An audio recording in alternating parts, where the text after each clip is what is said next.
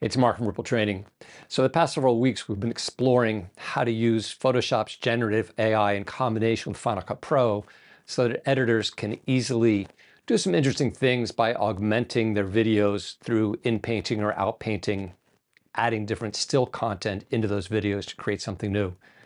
Well, last week, Intelligent Assistants introduced a new app called Picture This, and you can't do the in-painting, out-painting thing with it, but you can use it to create stills to add them to specific locations in your timeline right where you need them, and to create multiple versions bundled up inside an audition.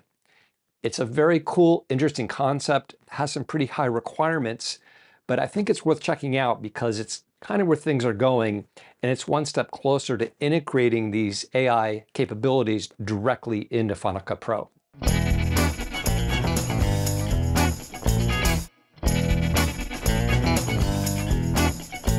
So the app is called Picture This. You can get it on the App Store. You can just look up Picture This to locate it.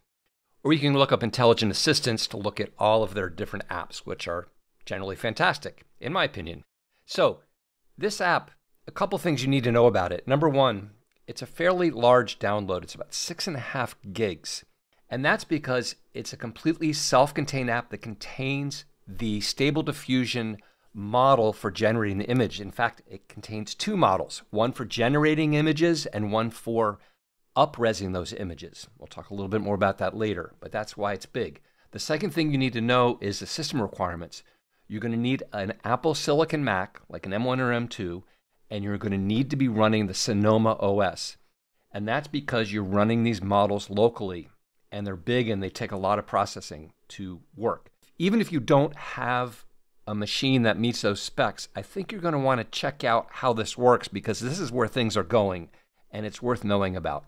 The cost of the app is about 30 bucks. It's introductory pricing, as you can see here, until the end of October. You also notice there's an update here. I did some testing over the weekend and I found an issue which they fixed immediately and put out a new version, which is part of the reason I love this company because their customer support is fantastic. All right, so that's what it looks like in the App Store. When you launch the app, you just get this single, simple window. Keep on Top is on by default, and let's leave that on for now. It's very easy to use, but there's a couple things that I think would be very helpful for you to know. Let's go to Final Cut Pro. So here in Final Cut Pro, I have a fairly complex project. You can see it's about 24 minutes long. It's got multicam clips, it's got titles, it's got connected clips, and a bunch of markers. You can see chapter markers, completed to-do markers, and regular markers. That's important because markers is how we're going to generate images with a specific marker type. I'm going to use Command plus to zoom in on this portion of the timeline. And let's say for this particular portion of this project, I really need a close-up shot of some tortillas. There's a cooking show happening here, a little cooking demonstration, and I don't have a close-up. So I would love a shot of some tortillas, but I don't have it. In fact, I have a B-roll collection here, and I could look through it and realize, oh my God, I never even got that shot that I needed of those tortillas. What am I going to do? Well, one option, of course, is to get a stock photo. Go to a stock photo site, look through a bunch of stock photos, try to find something and buy it. But here's where this app really comes in handy. So I'd like that shot of the tortilla to be right here. I'm going to press M twice, once to add a marker and the second time to open it. And I'm just going to type in what I want to see here. Now, prompting for AI-generated images is an entire kind of science in of itself, maybe more art than science, of trying to figure out what to say to get the right image. But I'm going to keep things fairly simple here. I'm just going to say a stack of tortillas. So that's what I want to see here. The key thing is to make this a to-do marker by clicking right here. You make sure it's not a completed to-do marker, but just a to-do marker. It'll be red. Notice in the timeline index, which I have opened by clicking here, and I've selected tags, and I've also selected just to-do markers here, incomplete to-dos, and it's the only one in the project. That's why this is important. If you have a bunch of other open to-dos because you've been using these markers to identify fixes you need to do or something like that, all of those are going to generate images. So it's an important thing to check before putting this thing to Picture This.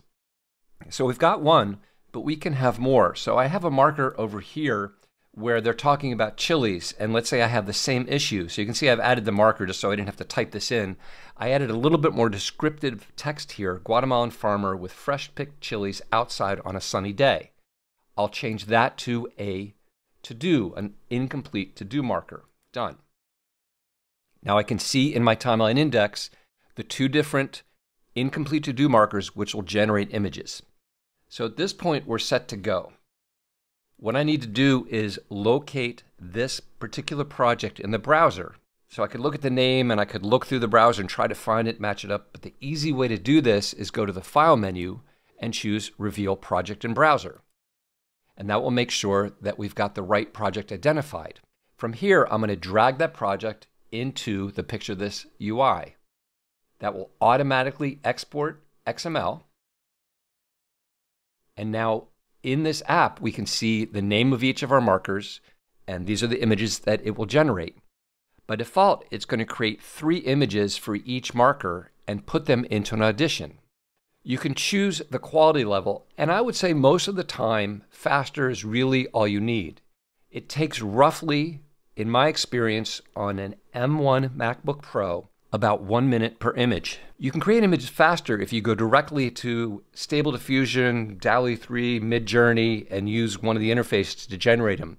That is faster. However, the nice thing about this is we've got all our markers batch exported, and it can generate these things, and you don't need to worry about figuring out the interface for each of these AI-generated models. You can just let it do its thing, and you can keep working. And you don't need internet access. So if you're somewhere off the grid, this is a great solution.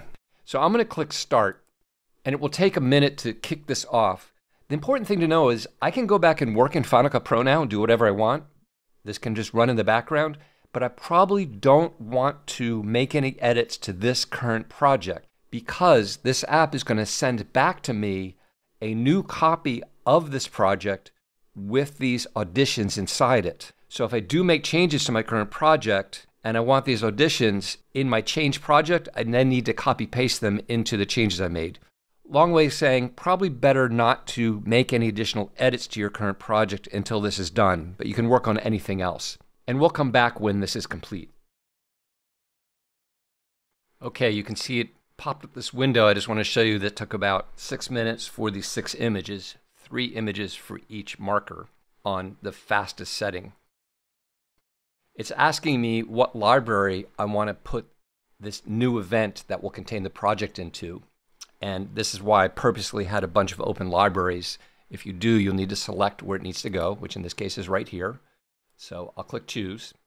It then imports the XML and will create a brand new event in that selected library. We no longer need to keep this on top, so I'm going to hit that toggle and then go straight to Final Cut Pro. And we can see it's created and selected a brand new event with today's date. And notice it's added plus generated images to the project name. So this project is different than the one that we were working on down here, which is why I suggested that you don't continue editing in this project. Let's open this new project. If we look in the timeline index, we don't see any incomplete to-do markers. That's because it automatically switched those markers to completed once it created those images. So if you have a long project like this, it might be difficult to find them. I know they're right about here, but just to show you, what we could do is switch to completed markers and look, for instance, for the word chili. There it is right there. Okay, and I can jump to that, and then I know where I am. So an easy way to find it if you've got a bunch of to-do markers that are completed like I do. So let's start with these tortillas here. Remember I said there were 2 models in here. One generates the images and one upreses the images. This is a 1920 by 1080 project. To show you, I'll select it in the browser, and you can see right here in the inspector, it's 1920 by 1080. If I select this audition and go to the info inspector, you can see it's 3840 by 3840. So these images are always scaled up to double the width of the original project size, and they're also square, which is then interesting from how we work with them. So here's what I suggest. First of all, let's look at our different options. You can either click the little audition badge here, and then you can tap your left and right arrow keys to go between the different options. Or without opening that little window, you can just use a keyboard shortcut, Control Option and either left or right arrow to cycle through them. So that one, not so great. That one's pretty cool. I like that one too. So let's say I like this one. By default, if I press Control D, we can see the duration is about 2 seconds long, and it just made it long enough to get to the next edit point. So I can change the duration as long as short as I need. But the other thing is, if I go to the video inspector, notice the spatial conform has been set to fill, so it completely fills the screen.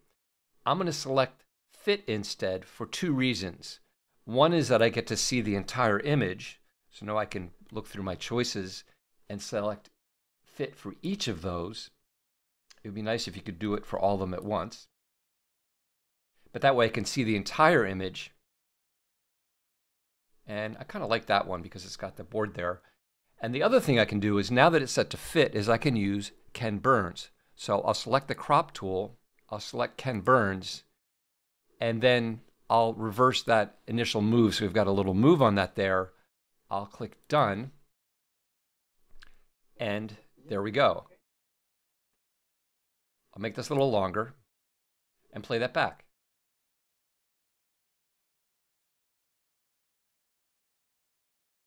Fantastic. So I didn't need to go search through stock photo sites. This is totally free once you've purchased the app. There's no additional subscription, and there's no charge to generate these images. The images are not copyrightable, so you can use them pretty much anywhere you want, and it works great. Now, a couple things to know about this is, let's say this is the image I want, and you might think, well, I want to finalize it. So if I right-click on this and choose Audition, Finalize,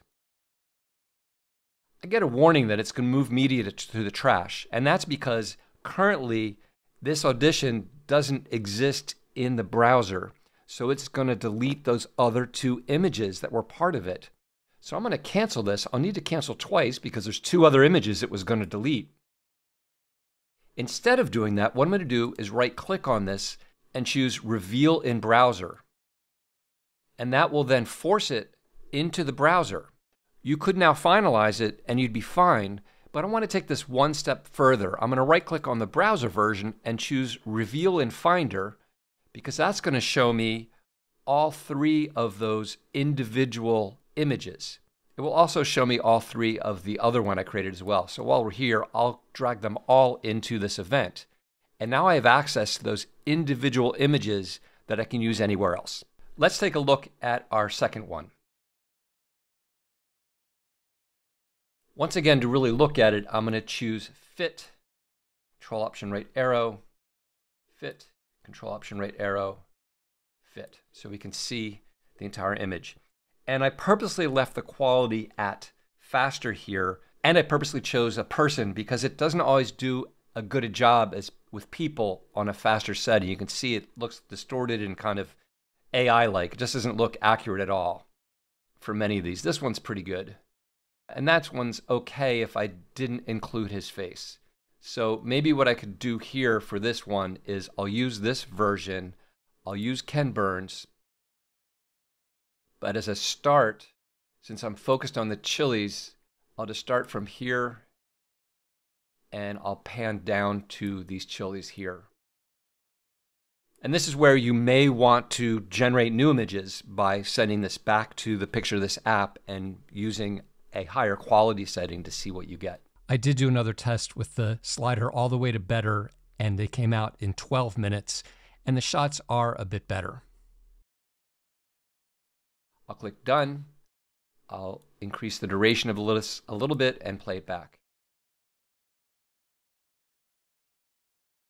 So this image isn't great. I'd probably want to do this again. So you can get some great images, you can get some okay images. It really depends on the content, your prompt, how detailed your prompt is, and then just the quality of the Stable Diffusion model.